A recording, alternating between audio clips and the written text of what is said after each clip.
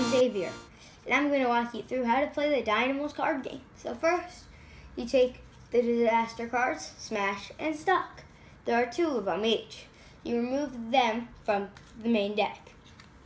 Then, you take the main deck. You shuffle the main deck.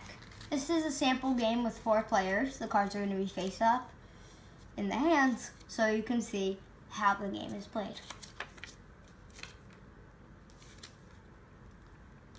Everyone gets 5 cards. Then, once it's all dealt, you take the Smash and Stuck cards and put them randomly back into the main deck. Player 1 draws a card.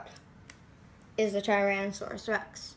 This is good because in order to win, they need a penguin and a smush card.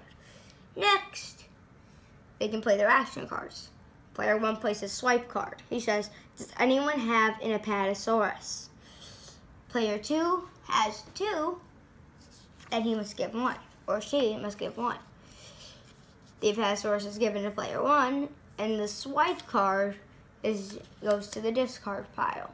Then, player 1 plays a skip card, which skips player 2 and makes it player 3's turn, and then the skip card goes into the discard pile. Player 1 has no more action cards. That means he or she has to end their turn. Because of the skip card that player 1 played, player 2 is skipped and player 3 goes. Player 3 draws a card, Stegosaurus. If player 3 had a tiger, he would have won. But he doesn't, so he uses a swipe card and asks if anyone has a tiger. No one does. The swipe card is useless and his turn ends and it goes to player 4. Player 4 draws a card, a swipe card. Player 4 says, does anyone have a Triceratops? And because player 3 has a Triceratops, it must be given to player 4 and the swipe card goes into the discard pile. Player 4 calls dibs on Triceratops, which means player 4 must make Triceratops, but none of the other 3 players can make Triceratops.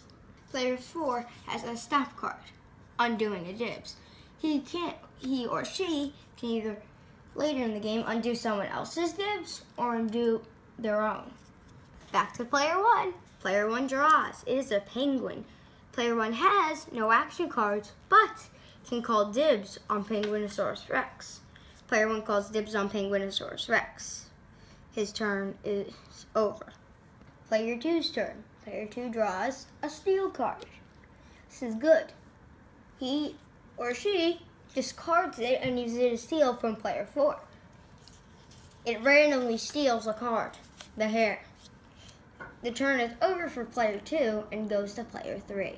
Player 3 draws a snack card, which allows him to draw 2 cards. He uses it.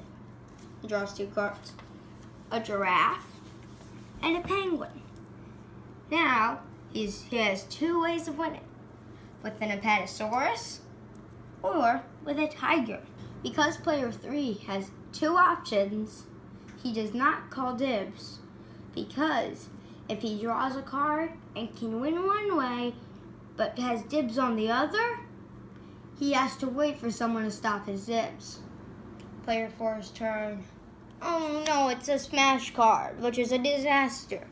All 5 of their cards go back in the deck, including the dibs. Player 4 must draw 5 more cards.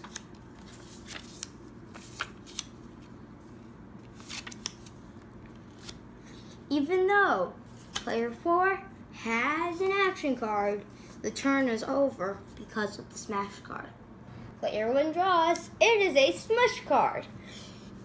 Player 1 has dibs on Penguinosaurus Rex, a Tyrannosaurus Rex card, and a penguin card, which means player 1 has won the game. And that's how you play the Dinomals card game. Learn more at Dinomals.com.